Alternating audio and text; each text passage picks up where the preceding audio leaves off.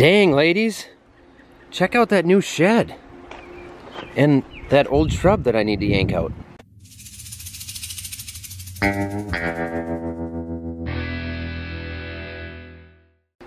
You okay? All right? Morning, girls. Are you having cereal on the floor? Can you bring my red one? You want me to bring your red bike to the campground? Okay. And Rhiannon, you want to show people how that thing right there is not actually a bedpan and it's a gymnastics machine? Let's see it. Here we go. Woo! I cannot do that. You got Play-Doh, Isla? Some really good fan who loves you sent you a broom. Why are you hiding? You don't like the camera any more than Didge? Rhiannon, don't wreck Isla's broom. And watch out for Onyx's fishing stuff. He's getting ready for a big weekend. As I mentioned before in a recent video, feel free to send us some stuff. The address is in the description, but I just can't possibly respond to all of it, and I apologize for that. And that goes for the same for the messages and the emails and everything else I get. Thank you to the fans so much, but I can't possibly take the time to respond to all of them. I'd be going non-stop on that. Yeah, I can talk. Yeah, so American Public Media actually surveyed 1,000 people all the way across the country, and what they found was that Americans, actually 85% of Americans believe and understand that water plays a very critical role in their lives. But what they also found is that most people don't actually understand what it means to have clean water and how we control that and how water is affected by certain practices. And so when we dug deeper into it, I'm going to be handing off all the lawn mowing responsibilities to Onyx this summer, and he's driven the zero turn before, but our grass just kind of reached the point where it actually needs to be mowed because we live in Minnesota, and I've only mowed one time this year so far.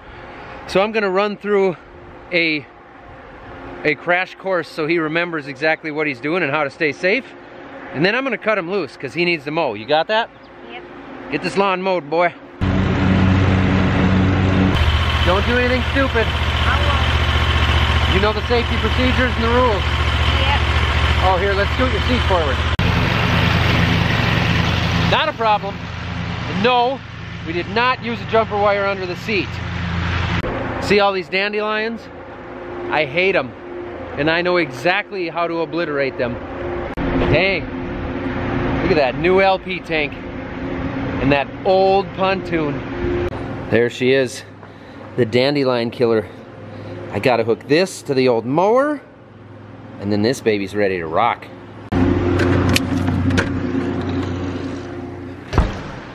Hey, our cardboard box delivery showed up. I'm trying to drink less energy drinks, and hopefully it's gonna be a long hot summer, so we ordered some water. Just a little bit, get us through for the time being.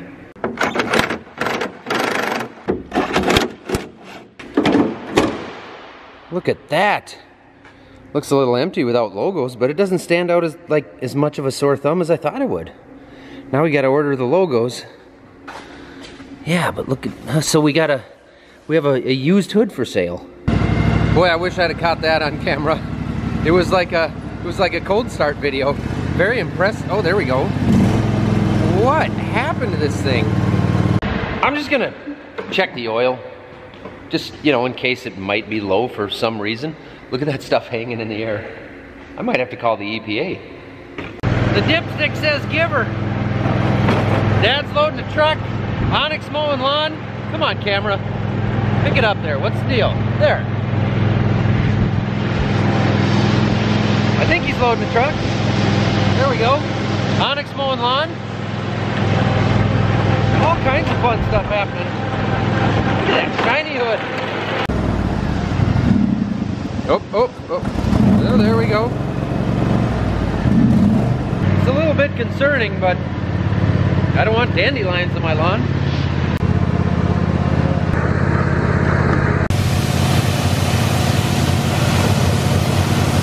That is so satisfying.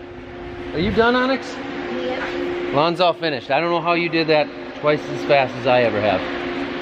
I might have to inspect it a bit later. How's Anna's, how's her little thing doing there? We don't know what she got in a fight with, but she's healing up. Yeah. She doesn't seem to mind. She was all tough about it. The tank is clean, the filters are clean, the nozzles are good. gonna throw a little grease at this lawnmower. This thing clearly needs a little bit of attention. All right, the first thing we got here is a set of spindles up front that probably haven't seen grease since about 1998. So for that, I'm gonna do what every good mechanic would do, and I'm gonna use this WD-40 Specialist Superior Performance True Multi-Purpose Grease. Oh look, more grease zerks.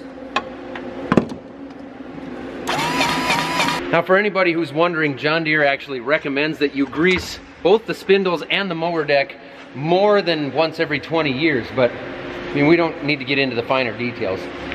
The other thing I got here, the next thing, is I'm gonna use this WD-40 Specialist Electrical Contact Cleaner Spray on the battery, the starter, all the connections on here. You can use this stuff on anything, including circuit boards and precision instruments. Doesn't leave a film. It's good stuff. Also comes with the handy dandy, like, spray it this way, or spray it this way.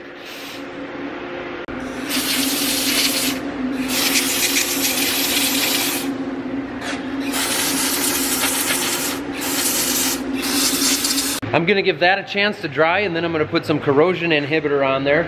As everybody knows around this farm, we like to take care of our electrical connections because we don't like it when machines don't start, okay? And that doesn't happen often around here. So we're taking care of like the connections and the batteries, and because we don't want to run into an issue where we're gonna need a battery charger once in a while. A little air on there to help it dry and clean it up. Next step, WD-40 Specialist Long-Term Corrosion Inhibitor. Keep those terminals clean for a long, long time.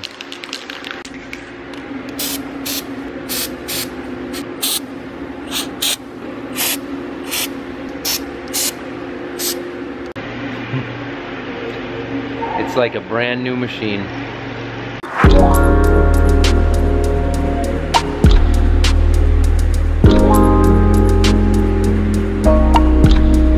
This baby is ready for the next nice day when we don't have a 30-mile-an-hour wind going on out there. Then we'll get rid of our dandelions. Little 2,4-D smokes them all. You guys want to know a fun fact here? And this is serious. I'm dead serious about this. Farmers Business Network, for which most of you know I am a member of and a big supporter of, and we got 95% of our ag chemicals from them last December and saved a lot of money. My account, so my regional guy, my regional rep called me a few days ago and said, hey, just to let you know, you've got an almost $500 credit on your account. Okay, what's that for? Because one of these chemicals, I haven't logged into the account yet to see which one it is, but one of these chemicals that I bought through FBN, the price on it actually went down, and FBN didn't have to pay as much for it as what they thought they were going to have to, and they passed that savings on to me. Now, I don't know how many of the farmers out there, if that's the way your supplier works, when the price goes down, they credit your account because you paid too much for it. But I don't work with many suppliers that do that. I did not know FBN did that. Pretty happy with that. So I got 500 bucks back already off the money that I saved from buying through them. If anybody's interested in becoming a member themselves, use me as a reference. There's a link in the description and you can save yourself $100 on a membership. I would at least check into it. Contact your local rep.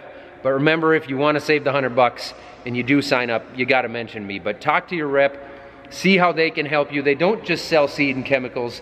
The transparency they offer, the health insurance, the marketing, the hedging, that kind of stuff, check into it, man. They offer a lot right now. I'm being told the next thing I need to do is run to the office in the house and check the most recent video that Becky just finished editing. But first I want to check the fans on the bean bins. Make sure they're running right. We've got those going just to push some air through the beans right now. Dry them down just a hair more.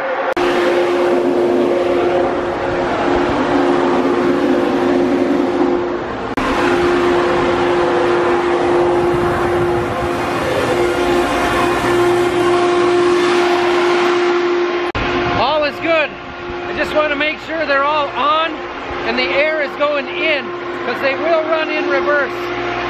And we don't want that. Hi, Rhiannon. What are you doing? Nothing. Hanging out with Anna? What? Are you bored? They're like little worms. Little worms? Oh, well, let's check it out. Oh, those are just the seeds. Kind of crazy, huh? To try and get more efficiency out. Video's all good. That's gonna be uploaded. And we got a package of go-kart parts in the mail. I love getting race car stuff in the mail. I'll head out soon and show you guys what the beans and corn are looking like around here, but first, I got a conference call. Could be a long one. It's important. Mighty important. So is that something that you guys are looking at doing immediately? Or within the next year or two? Hey, the sun came out. Stayed windy, but the sun is out. A little dark off to the east, but I don't care about that now. That's gone. Let's head to the fields and I'll show you guys what our crops look like before Randy gets here to do an off the Husk episode. You coming with, Anna? She always does. Check it out. We've got soybeans. None of our soybeans got damaged from frost at all. We did have some freezing temps go through a few nights ago, but there were no soybeans up at the time. Everything's good. When it comes to freezing temps, having soybeans up is a little bit scary, but everything looking really good so far. Soybeans are looking great. We could actually use a little bit of rain. There is some forecasted for later this week. It would be excellent to get some because we haven't really had much measurable rain. Really no measurable precip since middle of winter, so we could use some. We're starting to get dry. Cool beans.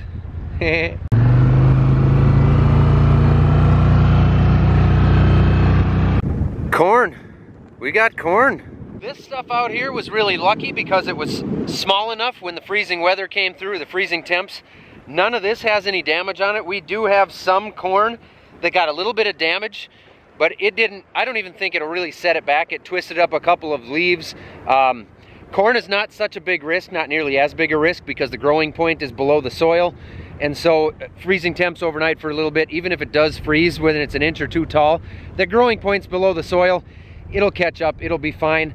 I would much rather have my corn in earlier and let the stuff freeze than just start planting now. So we're sitting pretty, man. All we need is the heat that we've gotten this week, and pretty soon we're gonna need a rain. We're not too dry yet, but pretty soon. Otherwise, man, this has been one of the best springs so far.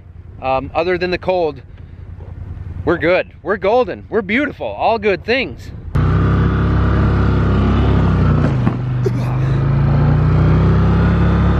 Hey, by the way, class of 2020 right there, that's our niece Aurora. For those who have followed closely, that is our niece who has lived with us now for several years. She officially graduated high school yesterday.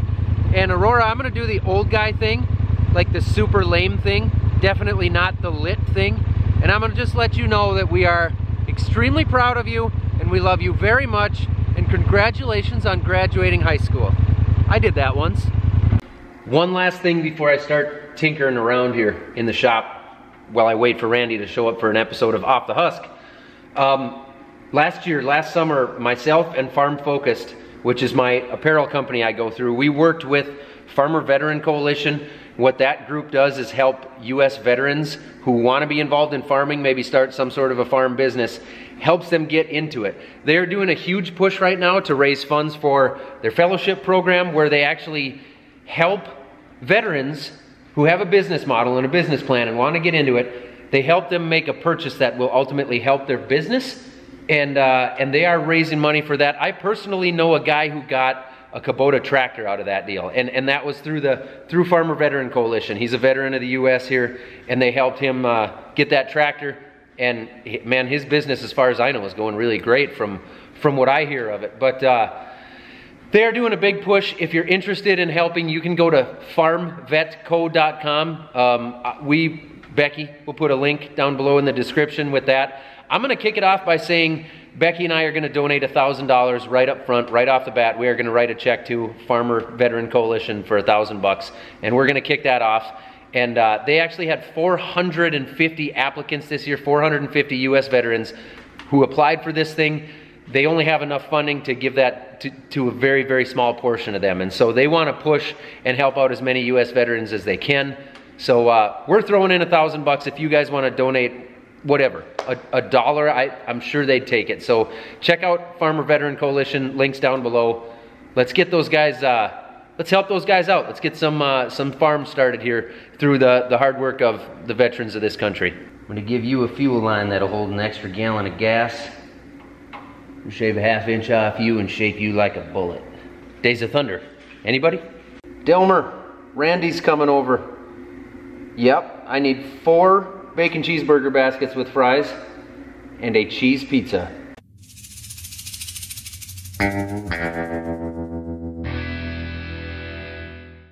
You can check out the Off the Husk podcast. Jeez. Well, thanks for watching, everybody.